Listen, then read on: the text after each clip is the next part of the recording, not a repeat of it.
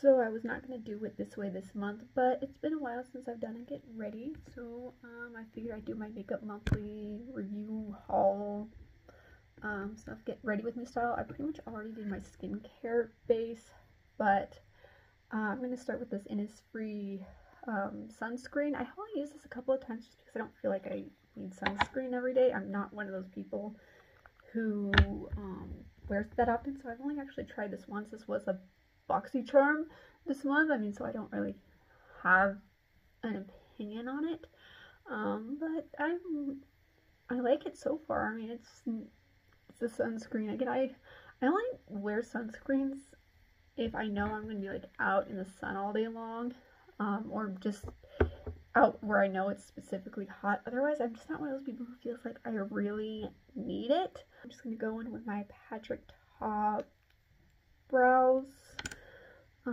So again, not everything is going to be new that I'm wearing today, but why not?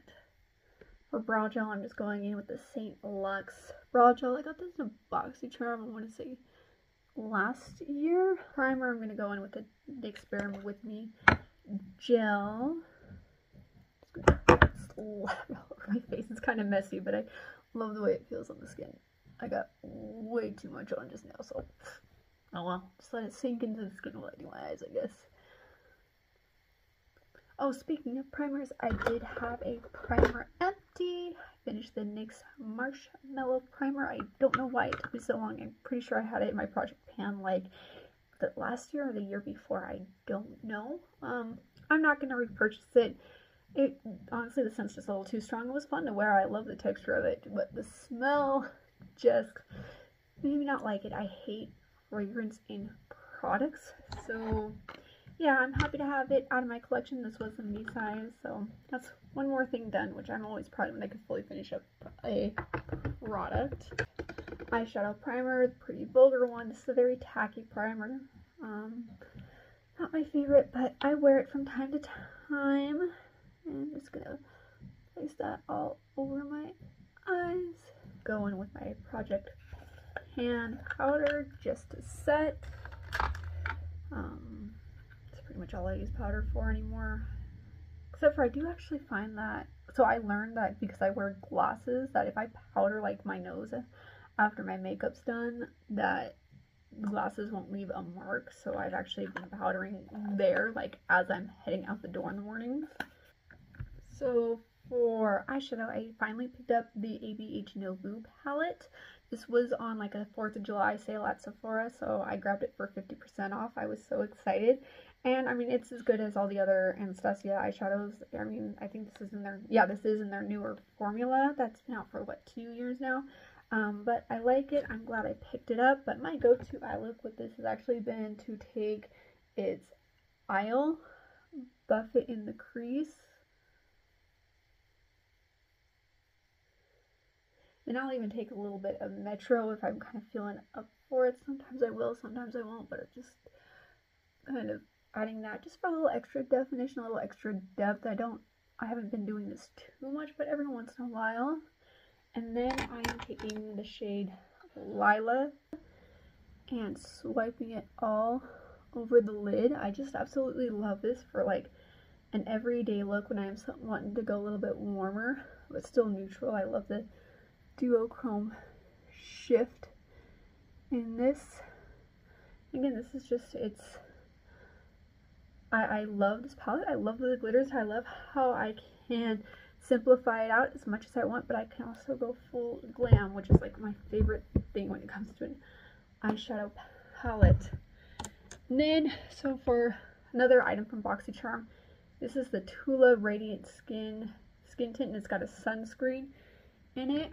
So this one, I would say that it goes on, like when I initially apply it, it applies very heavy, but then it like lightens up as I apply it. So I stick a little on the back of my hand, spray my sponge, and then just apply it. But I'm liking it. I wouldn't say it's my favorite one, just because I have tinted moisturizers that don't initially feel heavy, but it works out once it gets on the skin. It definitely feels a lot more lightweight once it's on the skin than initially.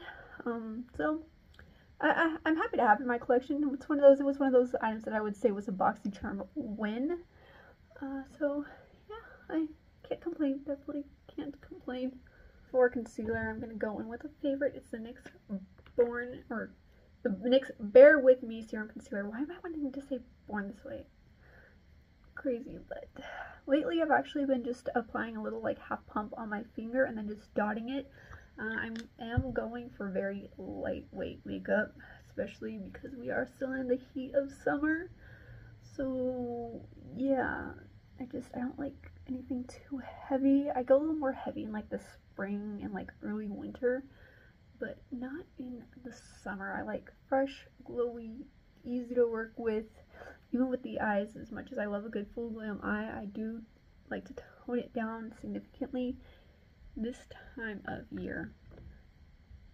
And back to the palette for under eyes, I'm just going to take the shade Metro again and just buff that on my lower lash line.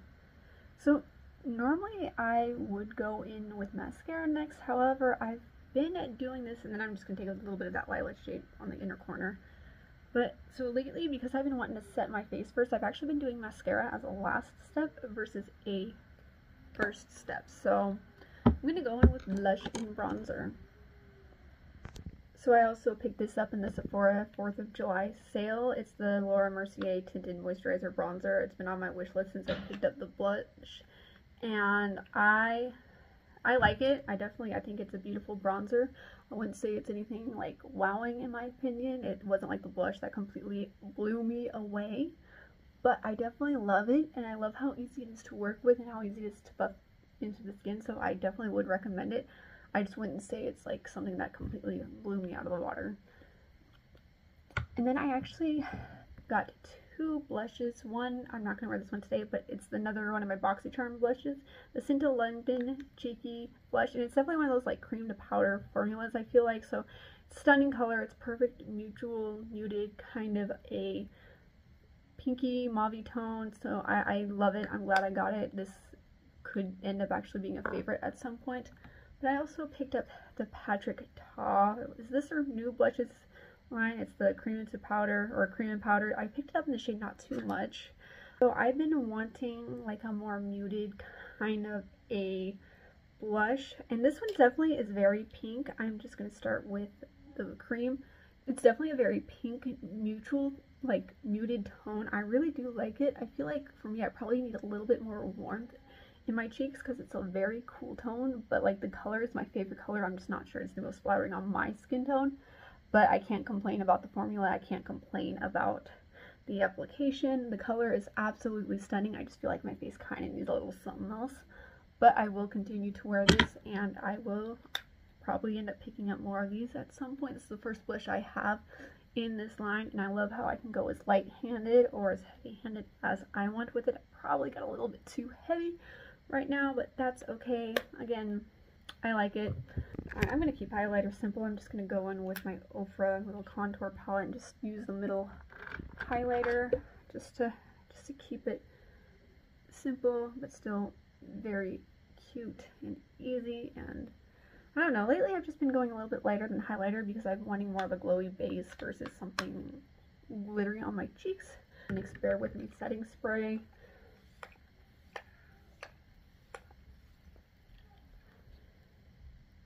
Alright, I did pick up 3 lip products this month. The first one is from Refy. It's their lip liner, and then I think it's like a lip setter. I'm not going to wear this one today, but this is not my favorite. It feels drying on my lips. I mean, I think it's supposed to mimic like sort of almost a stain or like something to set the lips in. I don't hate it enough to get rid of it.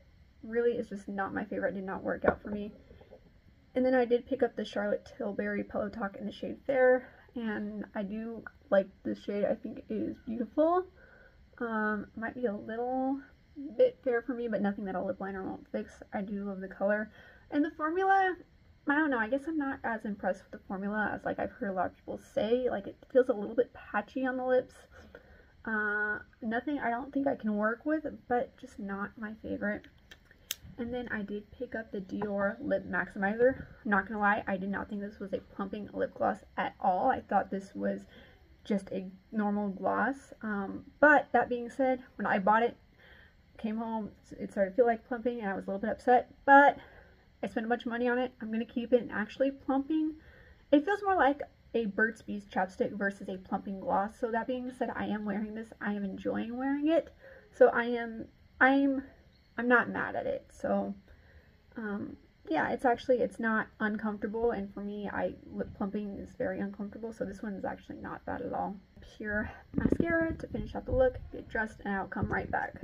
And that's the final look. Really didn't do much to my hair today. I don't really feel like I need to, but if you are new here, welcome to my channel. I do videos focusing on beauty and lifestyle, and my goal on this platform is to share my love for beauty, as well as my love for Jesus Christ as my Lord and Savior. So if that's what you're into, hit that subscribe button, and if not, but you still want to stick around, I would love to have you hit that subscribe button. I will see you in the next one. Bye, guys.